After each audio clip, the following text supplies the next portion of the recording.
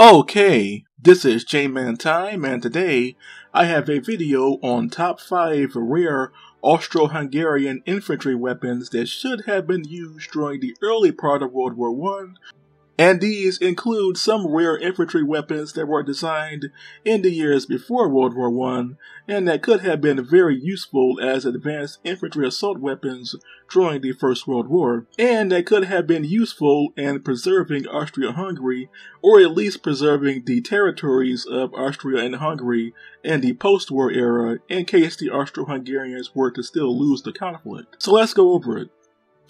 Now, during the First World War, the Austro-Hungarian army actually did have a lot of advanced infantry weapons that include some machine pistols, submachine guns, and other projects that were developed in the years before and during the war, but most of these were never mass-produced, and only a few of these really stood out.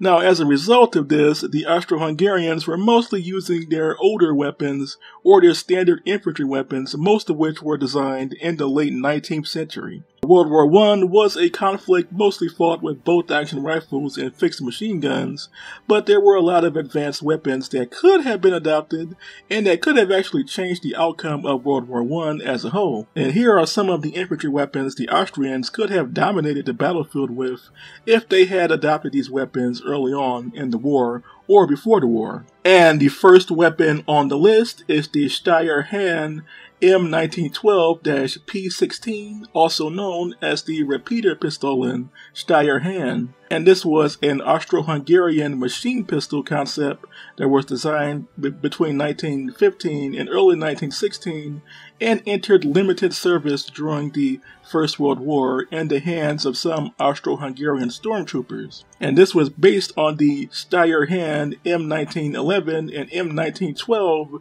semi-automatic pistols, which were fed by stripper clip instead of the now traditional box magazine or hand grip fed box magazines. The Steyr Hand Repeater Pistolen P16 was chambered for the 9x23mm Steyr and was fed by two 8-round stripper clips, giving it a 16-round magazine. The weapon had a rate of fire of 900 rounds per minute, and this weapon here was designed as a trench sweeper, or a trench broom as they would call it later on. And this was a machine pistol that was meant for Austro-Hungarian stormtroopers in the First World War. Only 960 of these weapons were ever produced, including one spin-off series, which I will go over next. But if the Austro-Hungarians had taken this weapon seriously, they would have had a standard issue machine pistol for Austrian troops operating in the trenches. Keep in mind, the Austrians were mostly fighting the Russians and Italians on both the Eastern Front and the Italian Front in the First World War, but they were also fighting smaller nations like Serbia and Montenegro earlier in the war between 1914 and 1915. And a weapon like this would have made those front lines move a lot quicker because the Austrian troops would have had a machine pistol for close quarters battle. And keep in mind, most of their enemies were using bolt-action rifles, with some using shotguns on the Italian and Russian fronts, but these were pretty rare. If the Austro-Hungarian soldier had a machine pistol, they would be able to mow down literally thousands of troops with almost no problem. And this weapon being fed by stripper clips would have allowed them to save ammunition, although I would say a traditional hand grip-fed box magazine would be a better system. Now, the Austrians actually did develop another machine pistol, but that one didn't come out until late 1917, so that was pretty much too late. But this weapon, the Steyr Hand M1912-P16, should have been adopted, and it is number 5 on the list. And there was a second version of this known as the Steyr Hand M1912-P16 Doppel Pistole, and this was pretty much the same concept, the same weapon, except it was two pistols, two versions of the same gun fused together into one super machine pistol. And this was also unveiled in the same year, although the number of these that were produced is largely unknown, but it must have been at least 100 of the 960 of these that were produced in total. And that's pretty much it for the Steyr Hand, a weapon that could have been very useful in World War I if adopted by the Austro-Hungarians in large numbers. Speaking of pistol-caliber weapons, the Austro-Hungarians could have also used a rare experimental or limited production semi-automatic pistol carbine that was almost on par, or at least on par with, the American M1 carbine of the Second World War. And that weapon is the Mannlicher M1897-1902, and this was a limited production semi-automatic pistol carbine that was derived from the Mannlicher Model 1894 semi-automatic pistol. And this weapon here was chambered for a rare cartridge known as the 7.65 by 32mm Mannlicher, which was pretty much a beefed up, elongated version of the original Mannlicher pistol cartridge for the original Mannlicher semi-automatic pistol of the early 1890s. And this weapon was fed by either a 5 to 10 round external box magazine, which made it much better than the other pistol carbines. Keep in mind, the Austro-Hungarians had developed a number of pistol carbines based on their existing semi-automatic handgun designs, but most of those were fed by stripper clips. This gun here was fed by a box magazine, either a 5 to 10 round magazine, and it had an effective range of 50 to 200 yards, pretty much the same as the M1 carbine of the Second World War. So this weapon here could have been the M1 carbine of the Austro-Hungarian armed forces, and this would have given Austro-Hungarian troops, especially the stormtroopers, a lightweight semi-automatic pistol carbine for close quarters combat against Allied troops mostly armed with bolt-action rifles and some light machine guns, which would have given the Austro-Hungarians more stopping power than the average Allied soldier. Keep in mind, the French army on the Allied side also used semi-automatic pistol carbines too, imported from the US, and these were the Winchester's Model 1907 and Model 1910 semi-automatic pistol calibered hunting carbines, and the French would import at least 5 to 10,000 of those weapons, along with Russia also importing about 5,000 of those weapons too. But those were pretty rare on the battlefields of the French and Russian armies. But the Austro-Hungarians could have had their own semi-automatic pistol carbine equal to that of the World War II era M1 carbine, if they had adopted this weapon early on in the years before World War I. That wasn't the only semi-automatic rifle/pistol carbine. Another semi-automatic rifle project came in 1905, and this weapon here could have been the Austro-Hungarian equivalent to the M1 Garand, although with a 5-round magazine instead of the Garand's 8, and that is the Mannlicher Model 1905 rifle and the Model 1905 carbine, and these were two experimental projects from the Steyr Mannlicher company, the first being an infantry rifle for the army, and the second being an experimental semi-automatic carbine for either military or civilian use.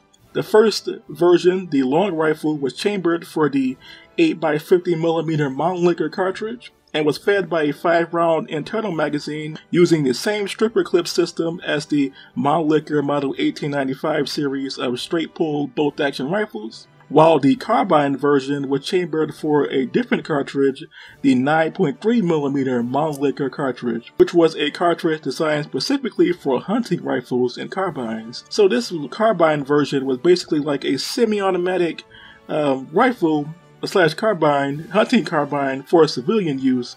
The only problem with this weapon is the 5-round magazine. I think that's too short, but keep in mind the stripper clip system is pretty easy to use, at least on the semi-automatic rifle version. The carbine version is fed by its stripper clip system from underneath, similar to a shotgun, except you're using stripper clips instead of shotgun shells. Now, both of these weapons could have been adopted and would have given the Austro-Hungarian infantry soldier more stopping power, or at least more firepower than the average Allied soldier armed with a bolt-action rifle. Ultimately, this project was abandoned by 1907, and it was pretty much lost to history until the 2010s, when Forgotten Weapons, Ian McCullen from Forgotten Weapons, actually dug up this piece of rare Austro-Hungarian military history. But this weapon was never taken seriously, and thus the Austro-Hungarians didn't have a semi-automatic rifle for the First World War. The next weapon on the list is actually one of my favorite machine gun concepts or automatic rifle concepts from the Austro-Hungarians, and that is the Frömer Királyi automatic rifles that were designed in the year 1910. Now, these were designed by Rudolf Frommer and Paul Kiraly. Both of these firearms designers were of Hungarian descent and are known for developing some well-known small arms in the Hungarian sphere of firearms history. For example, Rudolf Frommer designed a series of semi-automatic pistols known as the Frommer Stab pistols in the 1910s and 1920s, while Paul Kiraly would go on to develop submachine guns for the Hungarian army in the Second World War, and these were known as the Danubia submachine guns.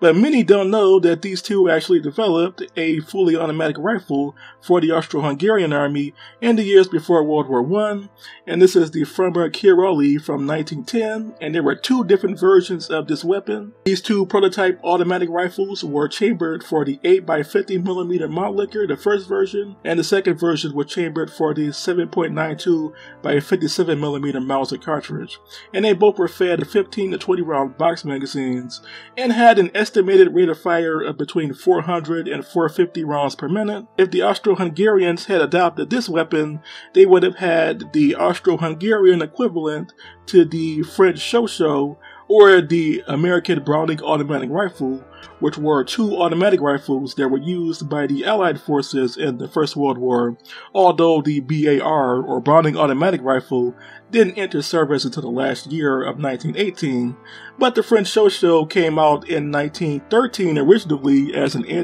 aircraft machine gun, in 1915 later on again as a ground infantry support machine rifle or automatic rifle for the French army of the First World War. So this Frommer Kiraly Model 1910 series of prototype rifles could have been the Austro-Hungarian answer to trench warfare. Keep in mind the Austrians were mostly using bolt-action rifles, with some of the rearguard units using older 19th century black powder single-shot rifles. So if they had a fully automatic infantry rifle, they would have had a true trench broom, a true squad automatic rifle similar to the American Browning automatic rifle and the French Shosho, and they would have had enough firepower to keep the Allies from taking Austro-Hungarian territory, at least at ground level. But unfortunately, neither of these two prototype rifles were ever taken seriously, and the project was pretty much abandoned by 1912, another wasted opportunity for the Austro-Hungarian forces. The final weapon on the list is actually my favorite of the rare Austro-Hungarian weapons that could have been adopted in the early years of World War I, and this is a weapon that could have given the Austro-Hungarians enough firepower to overrun the Allied powers, and they could have launched their own blitzkrieg early in the war, at least by 1916, in the middle of the war, actually. And that weapon is the Standschutz Hellriegel, or Hellriegel submachine gun from 1915. And this here was an experimental Austro-Hungarian pistol machine gun or submachine gun from 1915. Now, this weapon was most likely developed by the Steyr Company, but there is no real information on this weapon outside of a few photos and some minor details of the weapon that has been released over the decades. Now, this weapon was first unveiled in 1915, but the information and photos were not discovered until 2011 or 2012. And this weapon here could have been the Austro-Hungarian answer to World War I. This weapon was chambered for the 9x23mm Steyr pistol cartridge and was fed by two separate systems, either a 20 to 25 round box magazine or a 50 to 100 round drum magazine, and the drum magazine was very similar to the Schwerlos machine gun, although the setup is a bit different than a standard heavy infantry machine gun. The rate of fire was between 400 and 550 rounds per minute. That is just an estimate. The actual rate of fire is unknown because it was never recorded, and this weapon here could have been the trench broom that the Austro-Hungarians were looking for. Now, during World War I, the Austro-Hungarians were looking for an infantry weapon that was as light as a rifle, but as fast as a machine gun, and the Hellriegel was basically that weapon. But unfortunately, this project wasn't taken too seriously, and only about 1 or 2 prototypes of this weapon were ever produced, and only a handful of photos still survive. Why this weapon wasn't taken seriously, we don't know, because the Austro-Hungarians never documented it, or at least the information was lost to history. But for whatever reason, this weapon could have been the #1 weapon that could have been useful for the Austro-Hungarian forces in the First World War. Keep in mind, all of these weapons are pretty advanced for the time, and I will say that it might not have saved the Austro-Hungarian Empire. I mean, the empire was still going to collapse at some point, but at least they could have kept more of their territory after the war. The Hungarians actually suffered the most as they lost a huge amount of territory at the end of World War I in the post-war era. And the Austrians lost some territory, mostly Czechoslovakia, in the aftermath of the First World War. And the Austrians could have kept more of their territory, especially the Hungarians. They could have kept more of their territory if they were able to better defend themselves and at least be able to hold their ground on the battlefields of the First World War. And if they had the right infantry weapons, especially some advanced ones like these, they could have held more ground and probably could have advanced even farther than they actually did during the war. So what do you all think of these rare infantry weapons? Please tell me in the comments section below, and until next time, this was J-Man Time, signing off.